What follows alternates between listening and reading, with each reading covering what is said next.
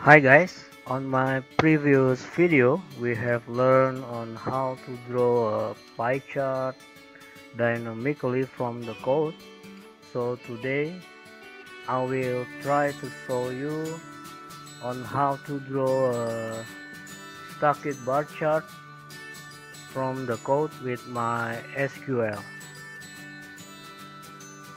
In this tutorial we will keep the filter and feature like before. So the database is still same, so if you already tried to make it before, I think you can just copy that project to a different folder and then you can start to modify it.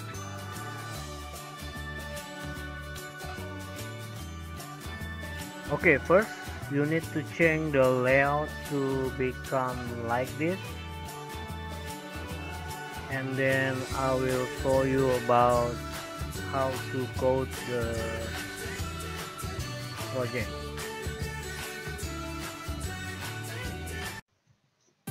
Okay, as you can see, there is a little bit different with the previous lesson.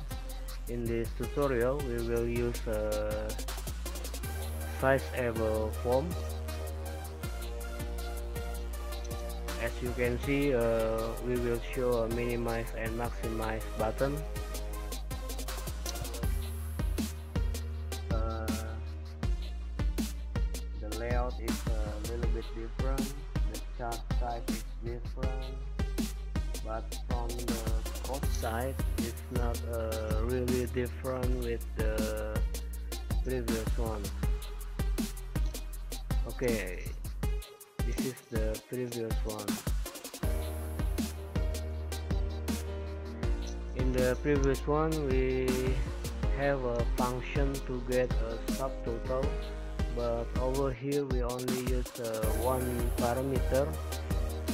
But for the new one, the difference is we still need we will gonna use same function, but I add one parameter to filter the query not only for the year but also for the month.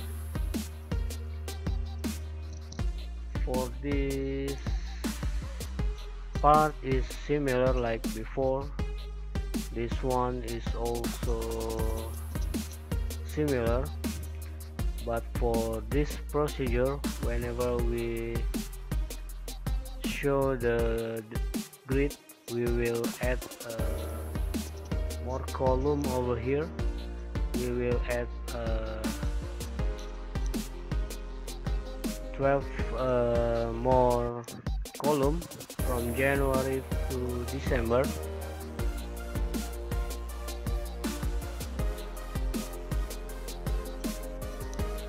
And for the function, now we use two parameter, and for the query I will explain it to you a little bit. In this project we will use three different queries. First we will use this query to get the subtotal per month.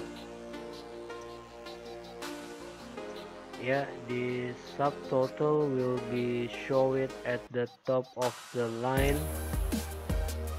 And for the second one, we will use this query to get the total for each product and per month. Yeah, for the car we sell for this much, computer for this much, and age. And for the last one, we will use this query to get the total for the selected product per month.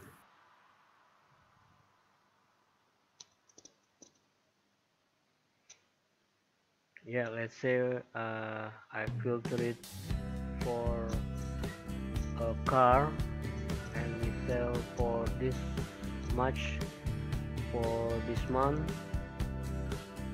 Okay, we will call this function whenever we try to draw the stacked bar chart, yeah, we change the name for this procedure. At the top of the line, I will populate the subtotal with the function. I will try to deactivate it.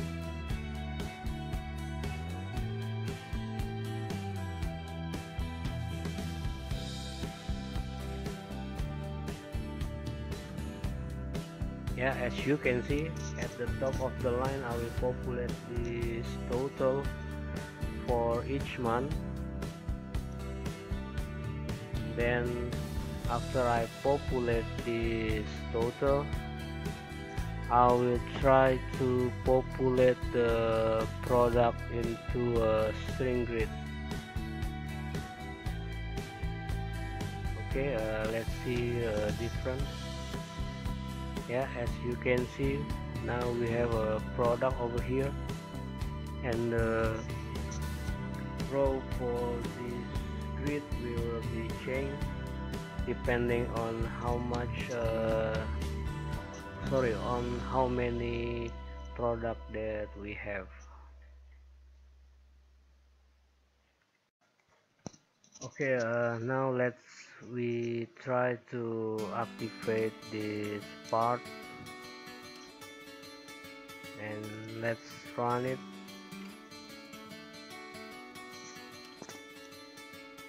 Okay, now we have a total for each product.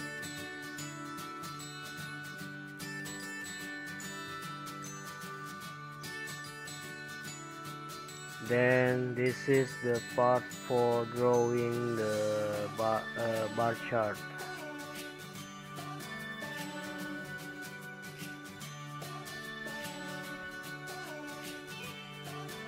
Okay, I will explain it a little bit to you. At the first line, we will clear the serif from the code. We change the title like before. This part is for changing the style, and for adding a series we will use this command. The difference with the T-bar series is we don't have to add this command line, and also for this command. So with the command line, we will set the T-bar series for multi-bar properties into this type of chart. And if we deactivate this,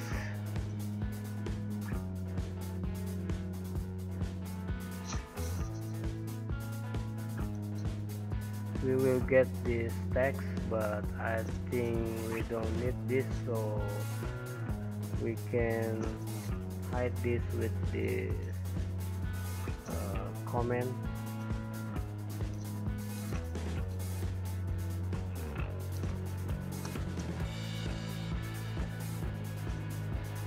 Yeah, we will hide the marks. So when we try to draw a series, we will use a different name of the series. For the first one, we will set the name for the series to stack it with the combination of the product. We will get the product name for with this code, and then we will add the legend title with the product name. Oh, sorry, I think with the month name. Yeah, at the oh, sorry, I think with the product name, sorry.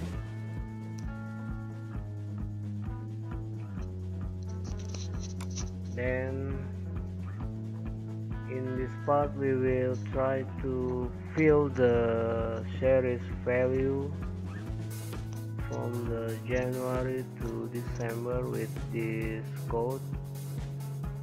At the first parameter we will add the value for each product.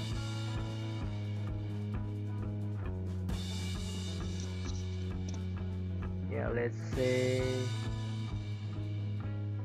we add a car series, then we will add the value for the car series for January, and for the second parameter we will add the series name. Yeah, we will combine the month name with the year based on this column, and then we will set the color with the random color.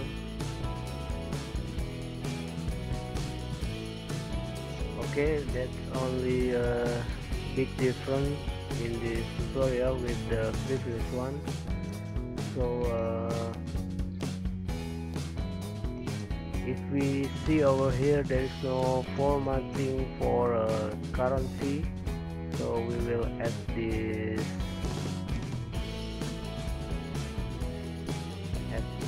code to format the value for each column.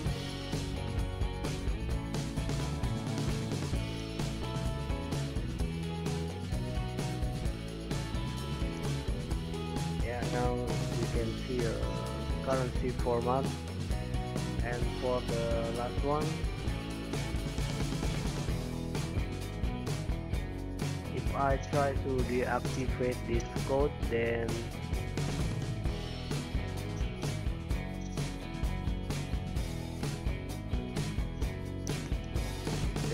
let's say I change the font size with the maximize screen, then as you can see over here, the size for string grid and chart is a little bit small, so we need to set it to fit to the form. So we will gonna use this code to change whenever to change automatically whenever you change the font size. Yeah, now it's look much better. Okay guys, thanks for watching my video. Hope this tutorial can help you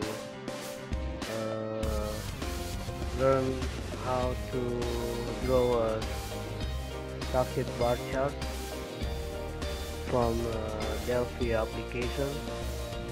Okay, don't forget to subscribe my channel. You can see subscribe button over here. Okay, thanks for watching. Bye.